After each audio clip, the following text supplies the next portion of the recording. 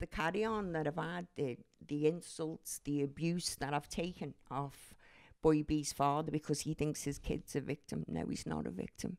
He was just a coward. And, you know, if you should have known what was going on, I knew about the bullying. I've always known about the bullying. I've knocked on parents' doors and everything over it. And why didn't he tell us that? And what makes me, everyone has got enough to say, and I've always noticed that, do you know, because, Daniel, because of our previous surname, people assume that we're like them. No, we're not. We're not even related to them, to be honest with you. Because Daniel's middle name is G. No, his surname. His surname, so it's Daniel G. Jamison. Yeah. And people confuse it. Yeah.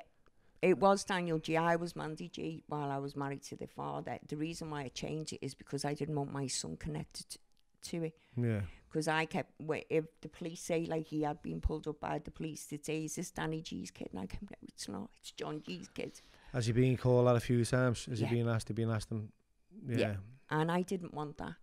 I really didn't. I wanted my son to be himself, standing as a man, you know, on his own, without having anyone sort of thinking that he was connected to this, that, or the other. Yeah.